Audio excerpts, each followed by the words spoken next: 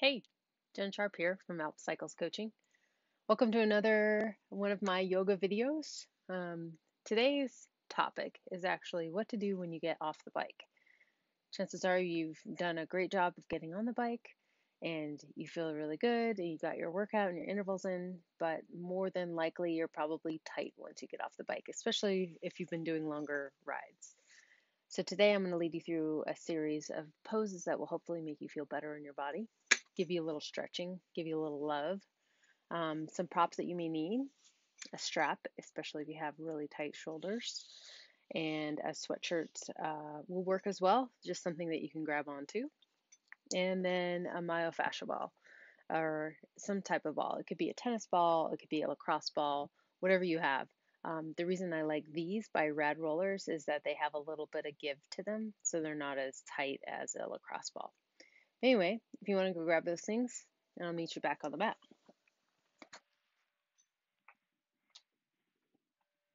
Awesome. So we're going to start actually with the ball. So go ahead and put that down. And we're going to start on the right foot. So go ahead and put the ball directly underneath your heel.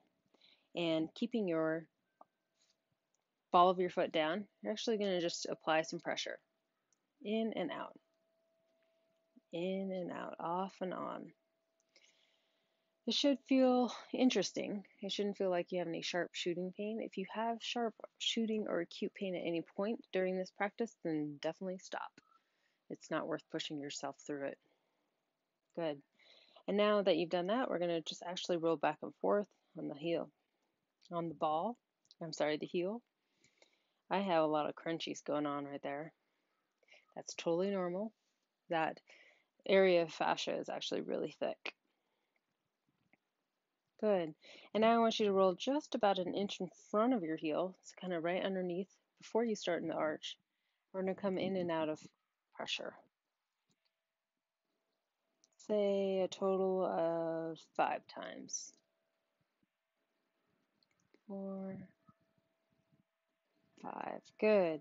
And now we're going to bring that ball to the ball of your foot. So I actually want to be able to curl my toes around the ball. So you can kind of see right here, you can see the knuckles of my foot. Good. And going back and forth. You might have some crunchy parts there too. That's totally fine. And now what I'd like you to do is take pressure from the ball of your foot towards the heel, and then gently roll it back. Pressure from the ball to the heel, roll it back. And then maybe you find that you have a spot that's really juicy. Go ahead and stop there and breathe into it. Good. And then keep rolling. Awesome. And maybe you have another spot. Just do whatever feels good in your foot.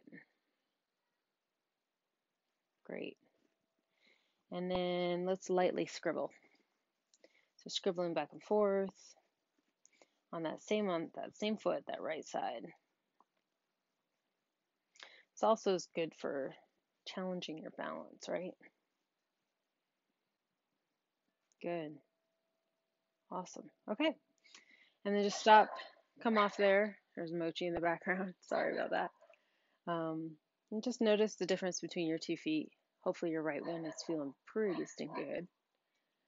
And then let's go onto the left side. So starting with the heel, applying pressure in and out, off and on. Again, if you want to shoot for, say, 5 repetitions, that's great. You can always do more if you like, if this feels really good. Good, and then going back and forth, feeling the crunchies. Again, the ball of my foot is planted, and I'm just rotating back and forth on the heel. Good. And then I'm going to come about an inch in front of the heel and kind of come in and out again. And aiming for about 5 repetitions of off and on that area. This is why I like these myofascia balls, is because they have a little bit more give than a lacrosse ball. But you use what you got. All right, so now we're coming to the ball of the foot. And go ahead and wrap your feet around so you can see the knuckles of that foot. Good, and going back and forth.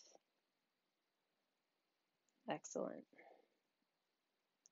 Awesome, and now we're going to do a rolling from the ball of the foot to the heel.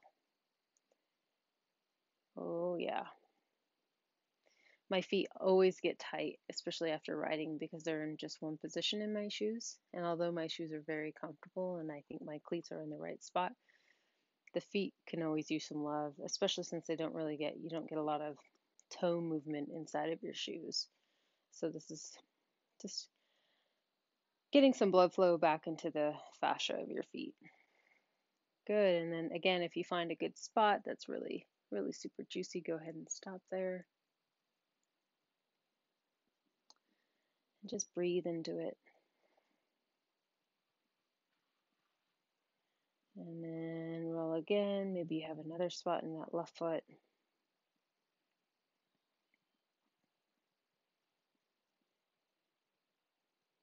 Good. And now do the scribble.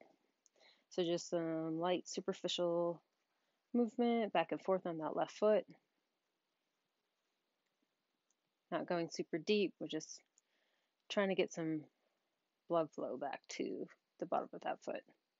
Go ahead and step off that, come back to your right side, scribble.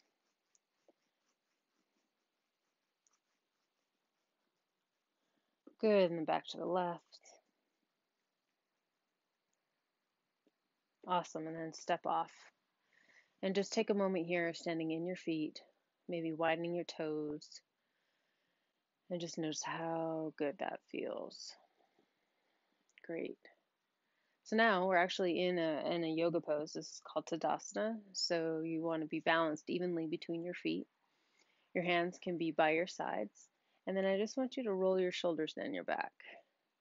Often when we're on the bike and on the computer, we're hunched over like this. And so we kind of want to do some movements that reverse that. Good. So from here, you can go ahead and move your ball out of the way and grab your strap or your sweatshirt or whatever you're using. Now, maybe you have enough shoulder flexibility where this isn't a problem and you can clasp your hands, but I'm going to show it with a strap, so I think that's super good. So I'm reaching back behind myself, bringing the strap maybe about, I'd say about hip width. If you want to clasp your hands, you can too. So rolling my shoulders down my back, I'm going to lean forward with my feet wide. My feet are parallel to one another. And then letting my hands drop overhead. So maybe your hands are here, and that's totally cool if it's really tight. And that's why we have a strap or a sweatshirt. Hi, Mochi. And letting those shoulders drop down. Letting your head drop down. If your hamstrings are super tight, then you can give a nice bend into the knees.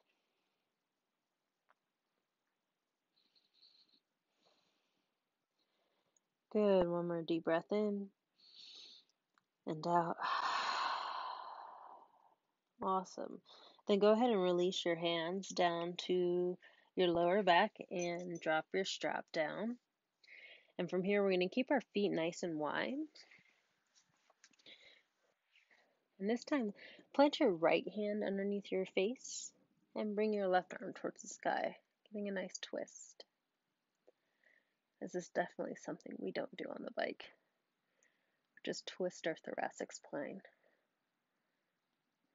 Good. Maybe you can look up towards the ceiling. Great. Coming back through center. Switch to the left hand in front of your face and bring your right arm towards the sky.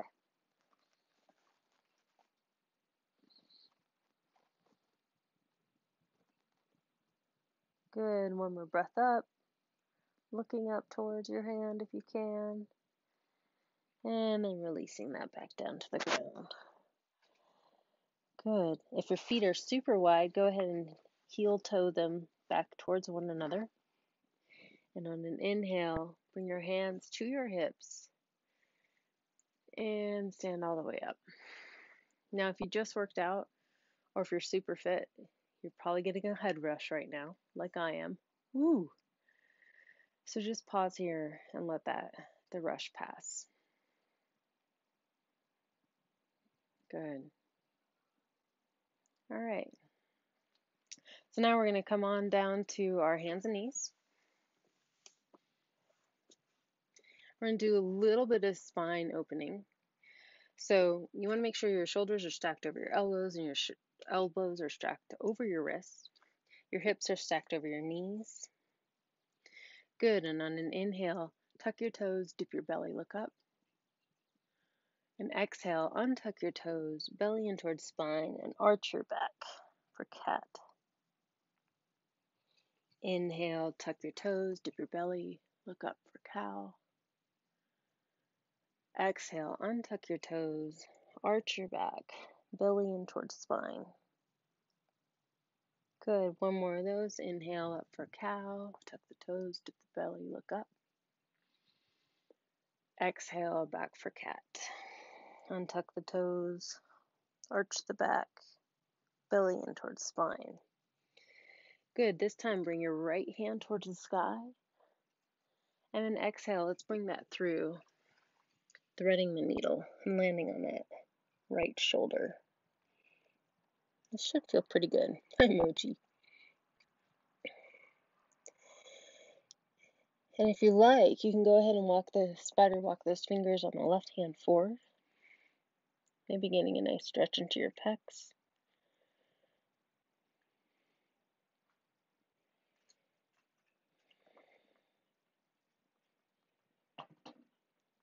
Good, and then spider walk those left hand towards your face. And inhale your right hand back up towards the sky. Exhale, lands it back down into tabletop. Good, and then inhale your left arm towards the sky. And exhale, thread that needle coming onto that left shoulder. Spider walk those fingers forward on the right hand if you did on the left. Maybe you tent those fingers up.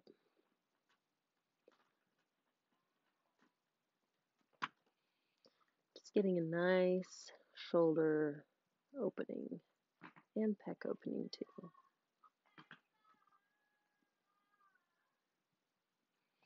Not to mention a gentle twist in the thoracic spine. Good, and walk that right hand back to frame your face. Inhale, move your left hand towards the sky. And exhale, land it back down onto the ground. Awesome. From here, we're going to actually go into a little figure four because hopefully you've been using your glutes while you've been riding. So go ahead and come down onto your back. And from here, we're going to bring our right foot onto our left knee. And if this is enough for you, great. But if you'd like a little more sensation, you can go ahead and clasp your hands back behind your left hamstring. And maybe you can use your right elbow to leverage your right knee open a little bit more. And you could floss your left leg up and down, maybe giving some ankle circles at the top, ankle circles back in the other direction.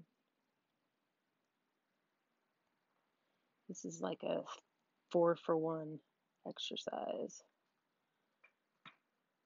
Good. And release that left leg back down to the ground. Release your right leg down to the ground, and then we're going to switch. So left ankle onto right knee. If this is enough of a stretch for you, stay there. If you feel like you need a little more sensation, you can go ahead and clasp your hands back behind your hamstring. And then you could use your left elbow to leverage your left knee. Getting into that hip a little bit more and getting into that left glute. And then if you liked the sensation of flossing This is a term they use in myofascia stuff. Flossing that right hamstring. You can flex and point the foot towards the ceiling. And then maybe once it's towards the ceiling, you do ankle circles.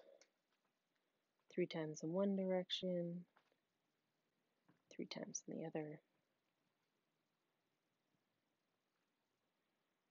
Good.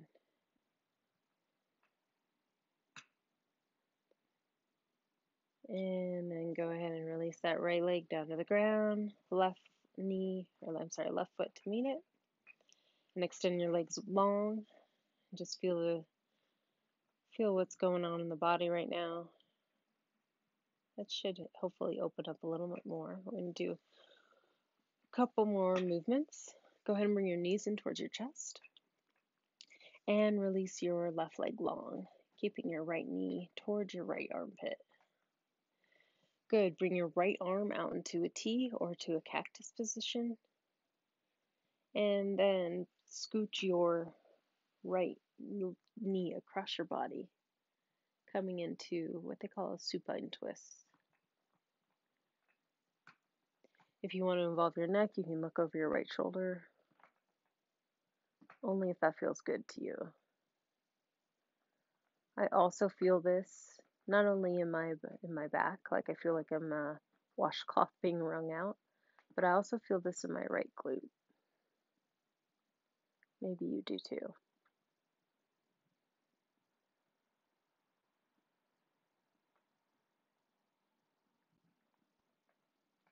Good, and gently bringing that knee back towards center.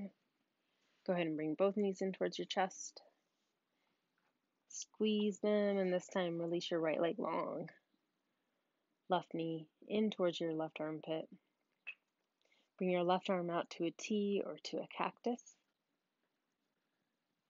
And then gently guide your knee across your body to the right side.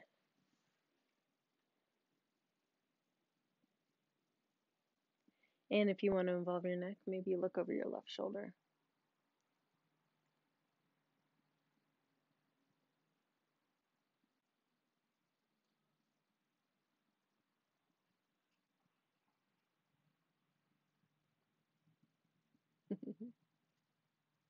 Mochi, such a cutie.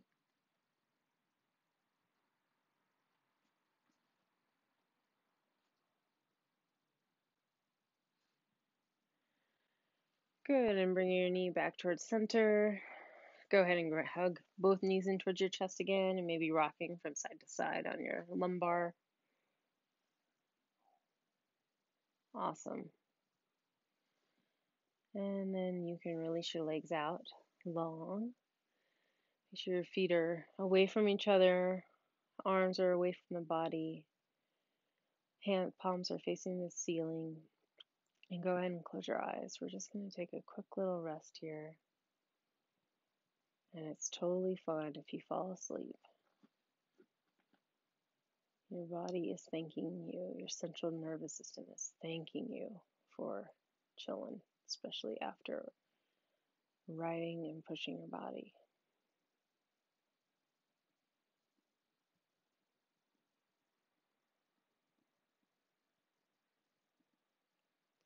Start to do some wrist circles and some ankle circles.